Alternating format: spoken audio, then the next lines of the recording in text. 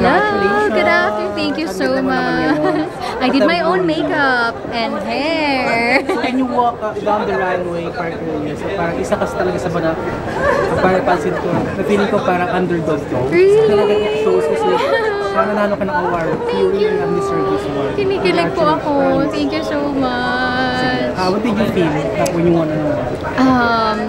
Since Miss Blackwater was one of the last two awards earlier, I really didn't expect na that I'd get an award pa. I was just really happy for my other Binibini sisters who were called before me, but sobrang saya talaga because before me was Herlene Budol who got Miss Blackwater, and it really feels like I'm stepping on such big shoes, but it's really nice because right before the fashion show, even though we didn't have any rehearsal during the weekend, I practiced with my other Binibini sisters with our pasarela doon sa may restroom, and it's really nice that our hard work truly paid off today.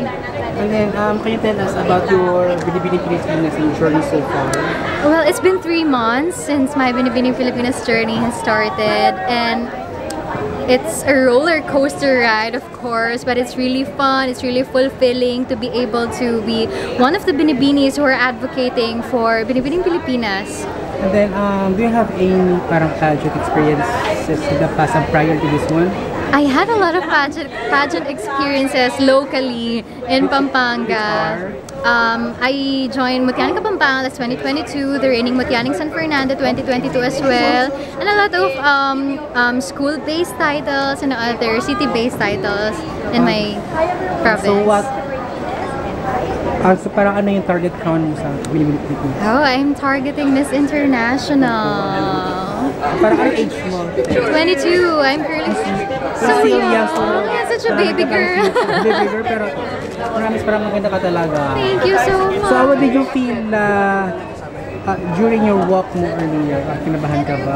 Exciting? More than the nervousness, nag-enjoy talaga ako. And I hope that showed because I really practiced every angle and every pose that I'm gonna do on every stop of the T-ramp. And it's just really nice because I was really fulfilled after my turn, and I was really proud of my introduction as well.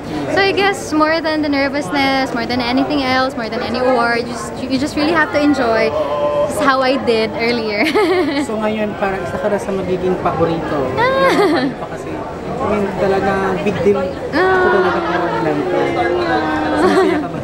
Sobrang happy. No other words to express how I feel, but really happy and fulfilled, grateful for this opportunity.